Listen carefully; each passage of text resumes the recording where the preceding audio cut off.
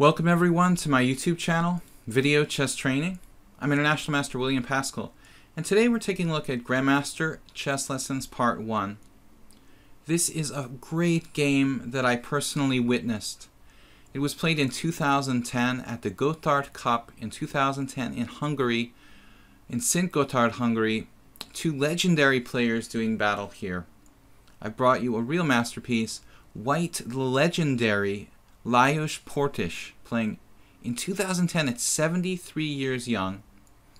Black, Grandmaster Alexander Beliavsky, formerly in the top 5 in the world in the late 80s, early 90s. So many battles with Kasparov and Karpov Beliavsky's had. So, Beliavsky in his late 50s, Portisch 73 when this game was played, rarely gets to play 1 or 2 tournaments a year at the most. Now he's 79, he's hardly playing at all, but this was a fantastic masterpiece. I got to spend a little bit of time with Portisch at the tournament, and he's such a great person. So let's take a look at what happened here. He was struggling against Beliavsky in their lifetime score in the last 15 years or so, and before this game took place.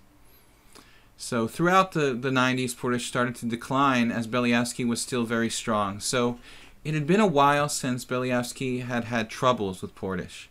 Let's see what happened in this game. Lajos plays d4. He's a positional player and regarded by the Hungarian chess intelligentsia as the Botvinnik of Hungarian chess. Just a masterful positional player, one of the greatest Hungarian chess players ever to play the game. Beliavsky, an aggressive player. He specializes in very sharp openings. Knight f6, c4. By the way, I highly recommend you pick up Beliavsky's game collection, which he's published, and I think is available. Great games, fantastic attacking player, Beliavsky, uncompromising, and I strongly recommend both of these players to study and learn from their play. c4 from Portisch, g6 from Beliavsky, Knight c3 and d5, the Grunfeld defense. What does a positional player do against a very dangerous Grunfeld player? When you're 73 years old, you want to keep it kind of under control. So Lajos plays e3. This is not bad. It's a very defensive sort of setup. You normally see it like if colors were reversed in a Grunfeld reversed. Maybe that's black's best way of defending against the Grunfeld with colors reversed. Here it's like a defensive setup, but perfectly playable, hard for black to crack. And Beliavsky plays bishop g7. Now we expect knight f3, and the normal line, knight f3, castles, queen b3, or c takes d. But we knew something special was going to happen when Portisch played c takes d, knight takes d5, knight takes d5. I had never seen this done in a tournament game in my entire life, in 25 years plus in chess. And here's Lajos Portisch playing knight takes d5 against Alexander Beliavsky. It looks like a beginner's move where white just trades the centralized knight to bring out the black queen on d5, where it's actually very active. So what's the point here? White plays knight e2, and he's going to chase that queen with possibly knight f4, but probably knight c3. And in the event of a sharp central break like c5, white has knight c3 and d5, keeping the center closed, keeping a space advantage.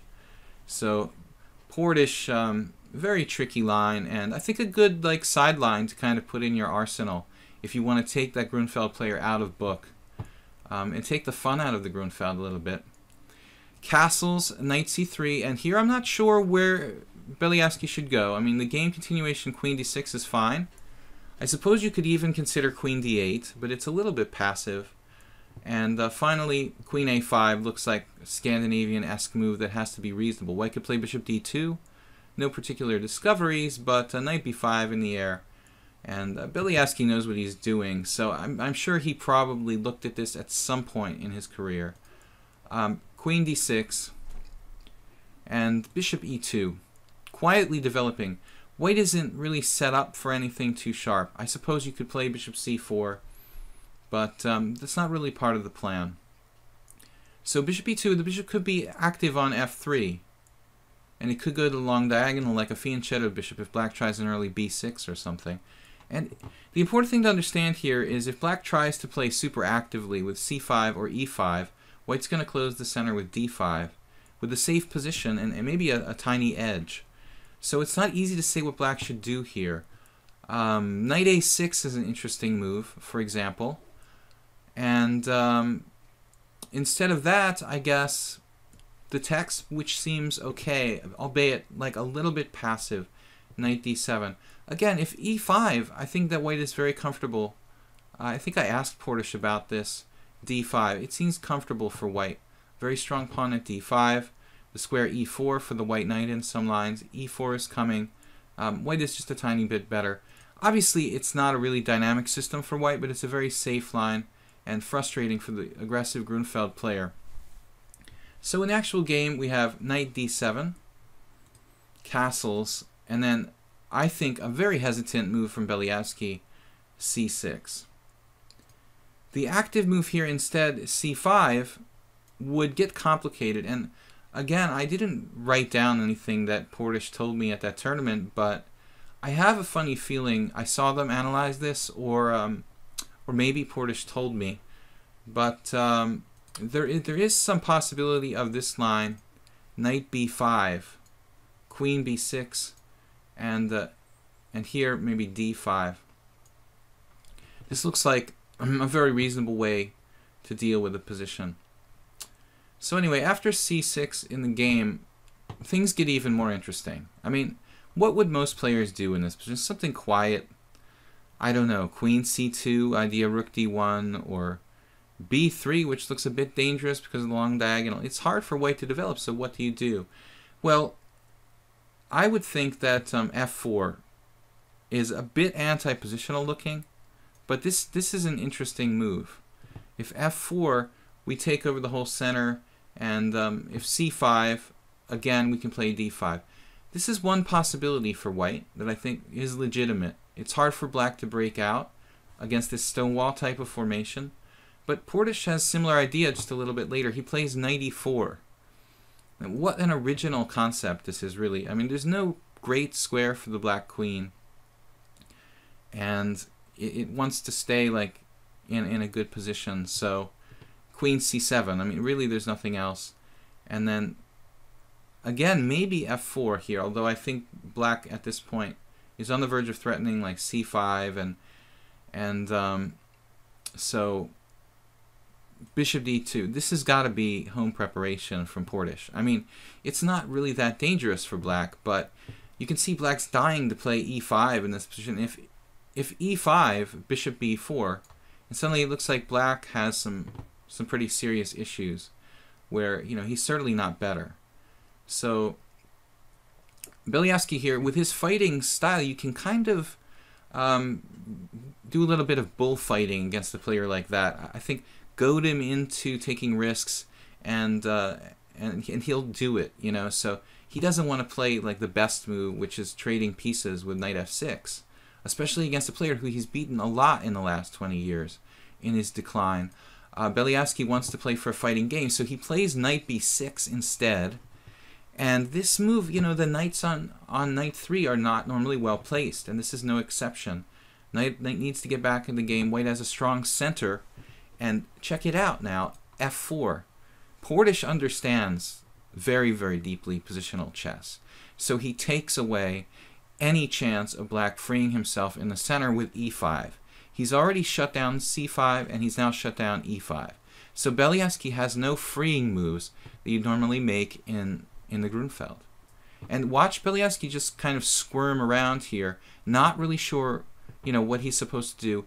If you guys saw my previous video of the game Kramnik versus Anish Giri, I think you see something kind of similar happening stylistically there, where the positional player just kind of like gets a lock on the position and never lets this more like aggressive tactical player get any kind of play. And Portisch just, once he gets a stranglehold on you, he doesn't really let go, like a boa constrictor. So knight d5, and black's still probably okay. It's very gradual the way that white kind of squeezes black here. Obviously, the idea was rook c1 at some point for white. And now bishop c4, activating that piece. Black doesn't have any breaks anymore. No e5, no c5. Portisch isn't a passive player. He doesn't want to play quietly if he has to, but the bishop, was just playing the position. Now it's going to a more aggressive square at c4. Bishop f5, and always when we see these kind of moves, with no pawn breaks, it's hard to play the Grunfeld. And bishop f5 is just, it's a move, it feels active, but black doesn't really have a plan here. Portisch plays knight to g3, possibly taking the bishop pair in some positions. Beliavsky, without a lot of space, could have played, probably should have played bishop e6 here with tactical ideas like knight takes e3.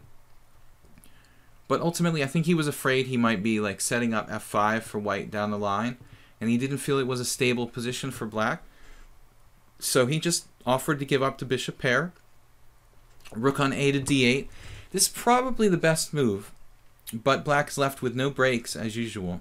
Portisch could take the bishop pair. I think most computer engines would jump at the chance to take the bishop pair, but Portisch's understanding is a little deeper, and he realizes that that white squared bishop doesn't really have a clear, job in this position, so he's not in a hurry to take it off.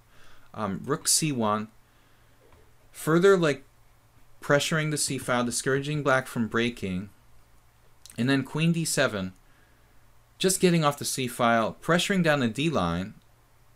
Black has to, for his part, keep pressure on d4. The bishop on g7, down the d line. He doesn't want white to overrun him with e4 or something like that. So queen d7, and then a very subtle move here. Again, we could take the bishop pair with knight takes f5. Portisch, queen e1. I mean, this isn't the move that an ordinary player, comes up with over the board. This is the move of a great master. Queen e1. With the queen, you can see it has, getting off the d-line defensive points, but ideas of maybe going to h4 later on. It supports the advance e4 for white, and another diagonal e1, a5 is relevant here. And we see Beliavsky now worried about e4. He can actually lose a piece next move. So he has to do something about moving one of those pieces. Retreats his knight back to f6. Then Portisch starts to massage black's pawn structure here with bishop a5. This strategic massage is kind of similar to what Kramnik did against Anish Giri. Bishop a5, and all the black pieces kind of having trouble coordinating. He doesn't really want to weaken his pawn structure, but he wanted the rook on the d file, so what's he supposed to do? Could play rook c8, maybe better than weakening the pawn structure. b6, now the c6 weakness along the c line looks rather silly. Portisch grabs the bishop pair now, knight takes f5, and you could take with the queen here.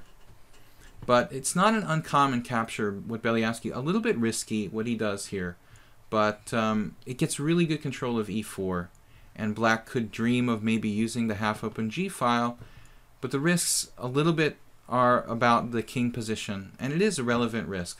Queen takes f5 was an alternative, but this way gives him a little more grip on the e4 square. G takes f5, bishop c3, and now knight e4. And the thing is, if black ever takes on c3, Portisch is going to take back with the pawn, just ultra solidifying his pawn structure in the center. And the game would be favorable for white, because then even if black gets in c5, he still can't break up white's center. So it's not that easy. If you take the bishop on c3, white has a free roll basically. I mean, he'll just play h3, king h1, g4. Opposite bishop's good for the attacking side. Better pawn center, and white is better. So Beliavsky kind of reticent to grab that bishop, obviously. Not the greatest piece at the moment. But improving his pieces now strategically. Queen e2. Queen e2, probing the white squares. And black here could have played c5. I think this is the best move. c5, and black can hold the balance, I think, after c5, rook fd1, queen b7. Keeping the queen on a relatively safe square where it influences the center. And the game is about equal. This was, I think, Beliavsky's last chance to maintain an equal game. Instead, he played a reasonable move, but a further weakening e6.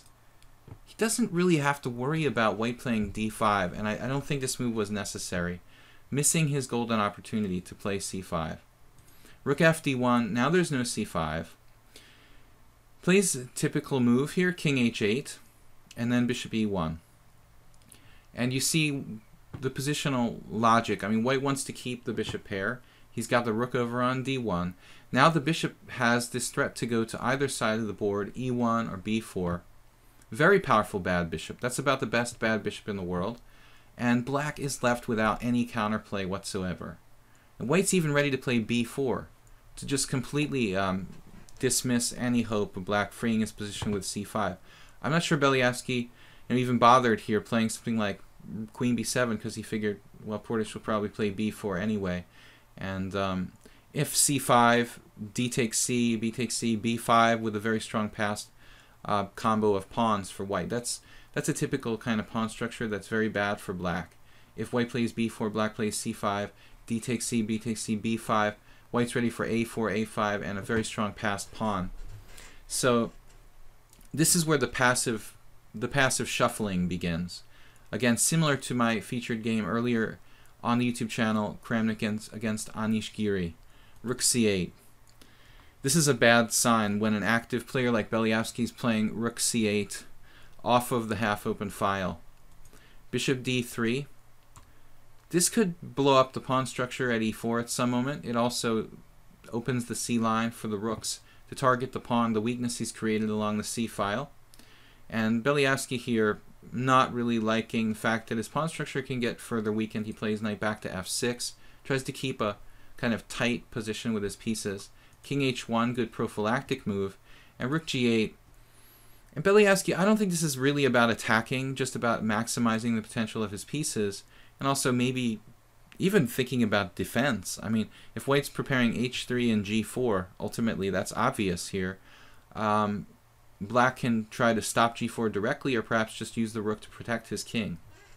Rook c2, and it's not always that that difficult to see what kind of like Capablanca, right? I mean, you always knew what he was going to do, but you just couldn't stop it. It's Portisch. That's kind of how Portisch plays. You know what he's doing, but it gets to the point where there's just this momentum and it can't stop. You just can't stop it, even though every move it's clear how he's improving and closing in on you. Knight to d5, shuffling again. Queen f3, Karpovian, kind of like improving the position by one square at a time. The queen's a little bit better, the rook's a little bit better, and it's getting there. Queen f3 and bishop f8. Now the proud Grunfeld bishop has abandoned the long diagonal. His only chance, this is reasonable actually, Beliavsky played a reasonable game. His only chance is to get in c5 to crack the white center. a3, and I don't know if maybe c5 here, but he's obviously maybe concerned that white might double rooks. So bishop d6 first. The bishop's kind of a dead piece on d6 anyway. He's obviously never going to play f6 and e5. So I think that bishop d6 just kind of a waiting move. And bishop f1, also a waiting move. Defending the king side, I think Portisch wants to open up all the different possibilities for himself. And he protects his g2 square. So bishop f1, and then black really doesn't know what to do here. He can just play something like rook g6, kind of sit and wait, but it's clear that white has a very big advantage, and black has really no active counterplay other than the somewhat risky move c5. But I should mention there is one important point to bishop d6 that Beliavsky played. White is threatening sometimes, although it's anti-positional. It could have been a dangerous threat for white there to play e4. e4 with the bishop back on f8, followed by pawn takes e4, queen takes e4. In some positions, or bishop takes e4, might be very dangerous for black, opening up the white squares on both sides of the board for the unopposed white bishop. So bishop d6, I think, has to do something with controlling f4 and stopping e4. But a5 is another move that's weakening, and it's a sign that he wants to stop b4. But it's a sign that Beliavsky doesn't really know what to do. He has no active plan. Bishop f2. This actually is a lot more poisonous than it looks. There is a line where this comes into play a little bit later.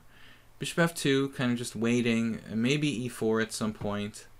But he knows that black really can't do anything constructive. So he's, if black's going to keep weakening himself with pawn moves like a5, I think by just making a waiting move here, Portisch is sort of just encouraging him. Rook c7, and okay, now we see that maybe Beliavsky really is preparing c5. h3 and queen c8. A strange similarity again with Kramnik against Anish Giri. Rook on d to c1, and as dangerous as it looks, Beliavsky goes for it here. He frees his position with c5.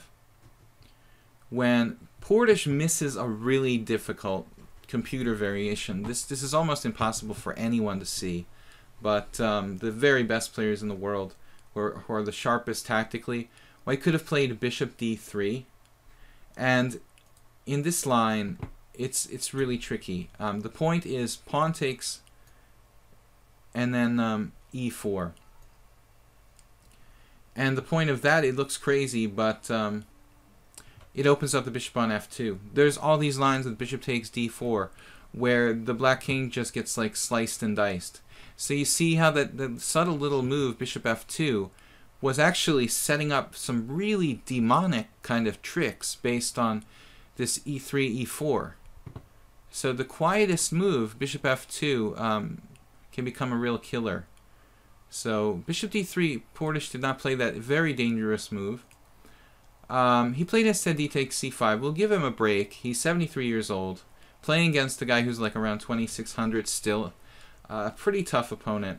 So d takes c5, rook takes c5. Black gets to trade a set of rooks, keeps the advantage under like a clear advantage for white.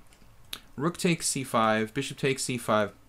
Beliavsky, a tremendous tactical player. He's not going to miscalculate too much. So he sees obviously the white doesn't have b4. He can evacuate his queen to d8. Next move, if everything's okay. Here e4 is interesting. I think white has a slight edge after e4. Pawn takes e4, queen takes e4. That's a very simple variation, and I'm sure Portisch considered it. But he decided that a different move was better, so he played bishop c4 instead, while threatening to win a clear pawn, obviously. And knight f6, and the interesting thing about this little occurrence, it may not seem that significant, is it does weaken black's control over b4. So after knight f6 now, he could play bishop e1, transferring to the diagonal where the black king is. This happens next move. He could have played it right away. Bishop e1, it's maybe strongest. Bishop e1, idea b4, bishop c3, lots of good stuff. The two bishops looking, despite the semi-block structure, looking very good. I think right about here, Beliavsky's sort of kicking himself. Why did I take with the g-pawn on on f5? Maybe I shouldn't have done this. But it's getting kind of open, and the two bishops are looking pretty strong. So very tense game. Bishop d3, stopping knight e4. Threatening to win directly, of course, with b4. Threatening e4. Accumulating, his positional advantage is accumulating like a snowball and down a hill. And there's really not a lot Beliavsky can do. He tries to hang on. So here, queen f8, this was a mistake. It's not really a great square. The black pieces aren't well coordinated. So Beliavsky missed this move. This was the star move to save the game, probably. Queen a8. And after queen a8, white's slightly better, but I think that black's okay. Queen a8 seems to hold the balance in this position. So I don't know if maybe bishop h4 here. Yeah, bishop h4. I looked at this. King g7. Maybe Beliavsky was scared of this, and that's why he decided not to go for queen a8. It's a little frightening. Bishop takes f6, king takes f6, and e4.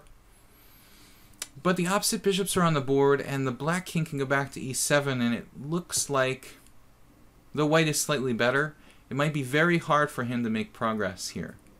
So I could see both sides kind of misevaluating this sort of line, thinking it's dangerous in some analysis or something. Looks like black walks away, so Queen A8 was the last really good chance for black after that continuation. Bishop D3. Queen F8, not as good. And now black's really under the gun. Bishop E1 with huge threats. Bishop C3, B4, E4 opening up the position. If I get in Bishop C3, even G4 is going to be on the way. The whole position just starts to look like all of 4 of white's pieces are perfectly coordinated. The bishop pair works. Beliavsky's hanging on by a thread. He plays Rook G6. I think they're both in time pressure here. Bishop C3 and King G8 is only move. And again, probably near time control. Bishop E5. Portisch just kind of probing the position. Beliavsky repeating, and then time control, Bishop C3, back to Knight F6, and move 41. E4 with a clear advantage to white. So pulling the trigger, not taking a draw. 73-year-old Lajos Portisch going for the win against Alexander Beliavsky. And who can blame him? A very inspiring game. E4, pawn takes E4, bishop takes E4, raking 2 bishops. Beliavsky has to take, and queen takes E4. And this is a tough position for black. He only really has one move here. So you have to find it queen to D8 to the open file. But to be fair to Beliavsky, I think queen D8, he might have seen queen E5 and kind of freaked out, which is understandable. It looks very bad for black, but he might be able to survive after king F8 and just walk away like in the other variation. King F8, queen H8 check, I looked at this, and white goes a pawn up in an ending. After king E7, you can't take on H7 because black will take the initiative with queen D5 and probably mate white by force. So you have to trade queens, and Portisch would have, he's a very good endgame technician. He would have had very good winning chances here after bishop takes A5. Basically, he worked the whole game to win a pawn. After bishop takes A5, looks like good winning chances. I would say king D7, bishop back to D2, bishop D4, something like this. Or maybe instead of bishop D4, you could play H5, trying to hold the white pawns, freeze the white pawns. And I looked here at, I think, A4, bishop D4, bishop C3, trade bishops in a rook ending, and H4 where white's close to winning. Clear advantage to white, good winning chances. I'm not sure if it's a win or not, but really marginal. Difficult to hold for black, but possible that it's a draw. Would take a really perfect technique. In the actual game, here, finally, Beliavsky blundered. He played queen D6, which I think is forgivable for anyone. Seeing the threat of queen E5 on the long diagonal, he played queen D6, and Portisch finished him off with B4. B4 almost trapping the bishop. Of course, Beliavsky probably checked to see he had a square, but it doesn't really matter. After B4, A takes B4, A takes B4. In the chess database, it says queen F8 was played here by Beliavsky, but that's not actually the case. In reality, I think it was just a digital board kind of mishap, something like that, or mistake in annotation. So I believe he just resigned here after A takes B4. There's no reason he would have ever played queen F8 in this position.